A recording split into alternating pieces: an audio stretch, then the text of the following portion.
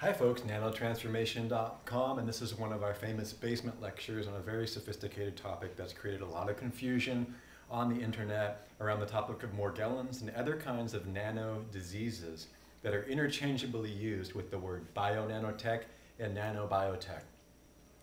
I want to keep and emphasize here that I am not a microbiologist, nor am I a nanotoxicologist. I would suggest that you look into the work of Dr. Hilda Staniger, Dr. Martin. I want to especially thank the teachers and mentors in my life, including Hilda and others who during the process of becoming free and clear from serious diseases which you could consider bionanotech and nanobiotech, depending upon where your vector points were and how you were infected. I also want to emphasize that the big M, the evil Morgellons word, has been a master silo or a master category for a lot of diseases with similar symptoms. And this is the concern that the FDA and the CDC and a variety of other organizations have around this topic. Not to say that we're going to get to the bottom of things very quickly with those organizations, but I do want you to understand on their behalf why it's so sophisticated. Primarily because you're dealing with a lot of classified information, and I'm about to show you exactly why. You're dealing with a multidisciplinary approach. The work of Dr. Staniger and others requires an immense amount of skill across multiple categories because you are dealing with a new category of biology, a new category of science, and a new category on the periodic chart. You're actually dealing with an entirely new periodic chart, up to 4 new periodic charts when you're dealing with pure nanotechnology and in the machine world. So what you're dealing with nanotechnology, this is basic 101.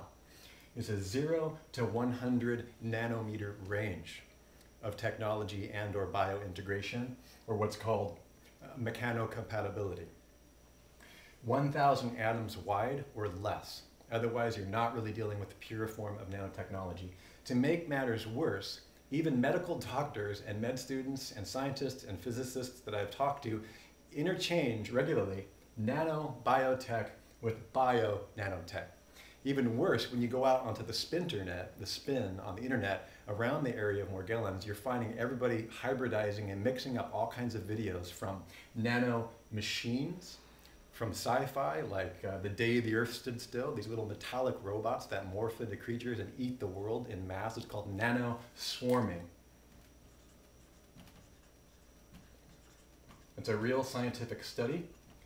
Nanoswarming is being studied right now to deal with massive machine factories that deal with multiple clusters, similar to protein clusters and globules, and yet they're made purely out of non-biomolecules, meaning none of the things that they're made of or composed of equal anything that's created by a naturally occurring organism. Okay? So nanobiotech, when you think about nanobiotech, you're thinking about things that do not necessarily have to involve objects less than 100 nanometers that are created by naturally occurring organisms. When you're dealing with bionanotech, when you have bio in front of everything, generally speaking, because these are not interchangeable, but they are used interchangeably even by experts, when you're dealing with bionanotech, the topic of the conversation, first of all, generally has to do with genetic engineering, almost always, but not always, to further the purposes of biotech, which means you got to understand what biotech is, and it has to be comprised of things that occur naturally, that are byproducts, catalysts, or synthesis of biotechnology or biology. So if you were to draw another pie chart of bionanotech, you'd see an overlap between biology and nanotechnology. And nanotechnology is the high silo or the uber category. And biology, keep in mind, is made up of several complex subsets that both me and my friend E have also had to dive into under the guidance of other mentors and the rest, such as microbiology, bacteriology, virology. I mean, it's incredibly sophisticated. You're going to have to cross silos and connective tissue between the disciplines where professors' tenures are hanging by a thread and they're very myopic and focused in one little category. It's very disjointed and very focused on one little area and funded by international corporations that are very focused on their single part. When things get put together, you have classified technologies, patented technologies that hybridize these two worlds. For example, biomolecules in the area of bionanotech, that is things that support the biotech industry. Remember, the biotech industry is made up of big pharma, big agro. Pretty much the bottom line. I mean, there's other things there's other subcategories and subsets and sub-silos underneath them, but essentially we're dealing with the two most powerful people, organizations, and agendas on Earth.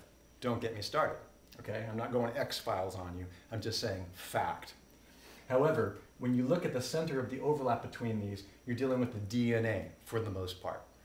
Now the DNA and the study of genetics for the most part, including agrobacterium, which is a biomolecule. For example, agrobacterium is essentially a process, including the T cell insertion and the gene gun therapy created by agrobacterium to modify BT corn for the big industry. These are all biomolecules. They're just swapping genes and integrating the parts that they want and taking the superpowers of various foods and blueprints within biology to get the ones that they want to manipulate at the nano level within the DNA and the nucleic acid what they need to do. Now keep in mind that the DNA is made up of all kinds of things, and you need to understand that nucleic acids, nucleotides, proteins, protein folding, including prions. Challenging is, I put prions over here on biomolecules, and you really have to, prions is a little bit tricky because the existence of prions is controversial right now, and there's some classified things around them. They're misfolded proteins. Some people believe it's accidental mutations.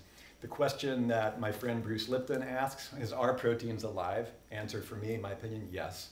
But you have to there's a lot of arguing about that. Prions are misfolded proteins, okay? And so they're not considered to be really alive, and yet they're one of the most dangerous pandemics that we have on Earth right now, and it's a whole other topic. Lipids, non-polar, non-water soluble substances. These are fats, a huge part of the cell and the operation of the organelle in the cell. Carbohydrates, polysaccharides, the things termites create when they eat wood and break it down, and they break it down in nature, and fungus is involved in that whole process. This is all part of microbiology. You would have to create another ring right here and put microbiology on top of biology and biomolecules. Carbohydrates, enzymes, which is related to proteins, these are biomolecules, especially when you're dealing with the DNA, okay? Nanobiotech in its pure form is where you get very sci-fi. When you're dealing with nanoassemblers, nanotubules, if you pull something out of your skin that's a fiber that grows every time you cut it, we have videos on that, or replaces itself like in a sheath or a steel silk type concept, and the original work was done on this by Dr. Hilda Staninger. I know she'll see this video, so I'm giving her the credit, and she deserves, she has an amazing mind, and she's the one who's bringing a lot of this nanotech research to the world and for the general public. And she always skirts the line between classified and non-classified. There's a lot of hysteria around nanobiotechnology because nobody understands it. For example, I'm going to give you an easy way to understand it. If you're not dealing with biomolecules and you're looking at ways to create better products for general industry, you're just in the nano industry, and you're not necessarily supporting big pharma. Like, for example, you're not building a nano machine with nano calipers in a nano factory assembly line, a robot with a gold-tipped flagellum because gold, remember, is not a biomolecule. Gold is not created naturally by any known creature, at least on Earth, in a catalyst process or an enzymatic process. Gold, fool's gold is, because it's actually a bacteria byproduct, but gold itself and silver and the rest, when you find these involved in machines like nanorobots, nanoassemblers, nanotubules, like the silicon nanotubulars, those are not created, those are built out of elemental, by the analysis of other things in nature. Zeolites, for example. Zeolites are very small. They come out of volcanoes. There's over 300 different kinds of zeolites. They're anywhere from 50 to 10 nanometers wide. We're talking 20 to 30, sometimes 50 or 100 atoms wide. Zeolites have purposes and can be repurposed as long as they're biocompatible or mechacompatible with other things. Okay? So when we come back, I'm going to talk a little bit more about this, and we're going to get into how you want to view the future of nanotechnology and the kind of attitude that you need to go around with this idea.